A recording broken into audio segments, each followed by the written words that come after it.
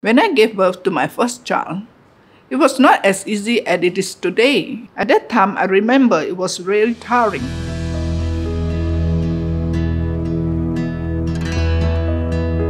She did get herself a confinement nanny, but I also helped take care of her because I was worried about her as a first-time mother. At the same time, I always know about the importance of confinement. As they often say, if a woman doesn't take care of herself during confinement, she'll be old enough before her time after giving birth to just one child.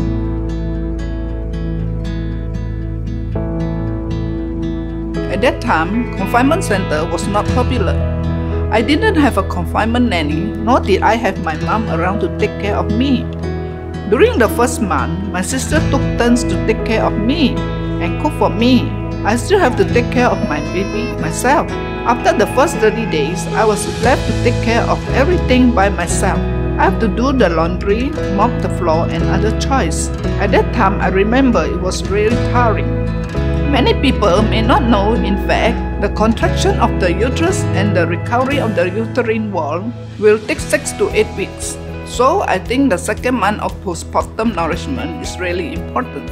Nowadays, it's not the same as last time. People prefer convenience, especially many moms are working too. The other day, my eldest daughter found this food art, Confinement 𝗙cie 𝗂 online.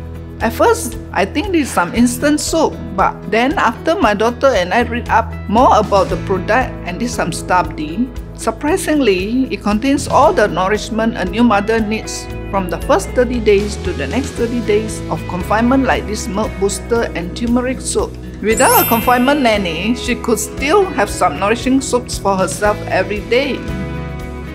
This is really good.